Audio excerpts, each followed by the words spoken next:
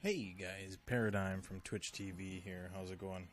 Say, I've been getting a lot of requests about how to join Teamspeak and Mumble servers via the iOS app, so I decided to make a little tutorial for you guys to show you how to do it. If you're looking for the Teamspeak tutorial, that's in the description below. So let's get started. So say you want to join in a streamer like myself or just a buddy's Mumble server and you have the iOS app. This is how to do it. The Mumble iOS app is free on the App Store. Go ahead and pick it up now. First of all, when you open that app up, you're going to be at a menu like this. There are a bunch of public servers you can look through and join up. If not, if you've got a buddy's, go ahead and hit favorite servers.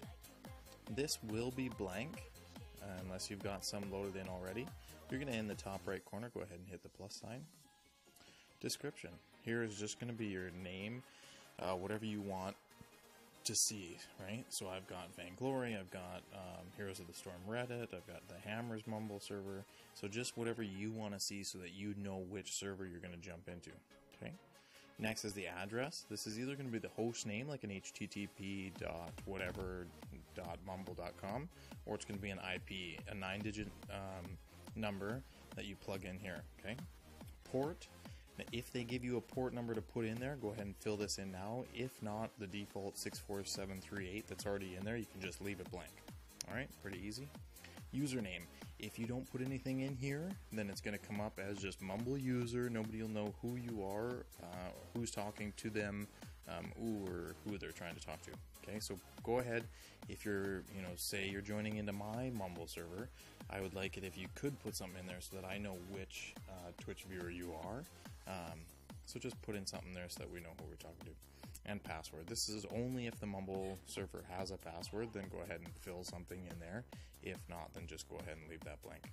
Hit done, and it is going to go ahead and pop into your new favorite servers there. Very easy, and then you just click on it, and it'll open right here. You just hit connect, okay?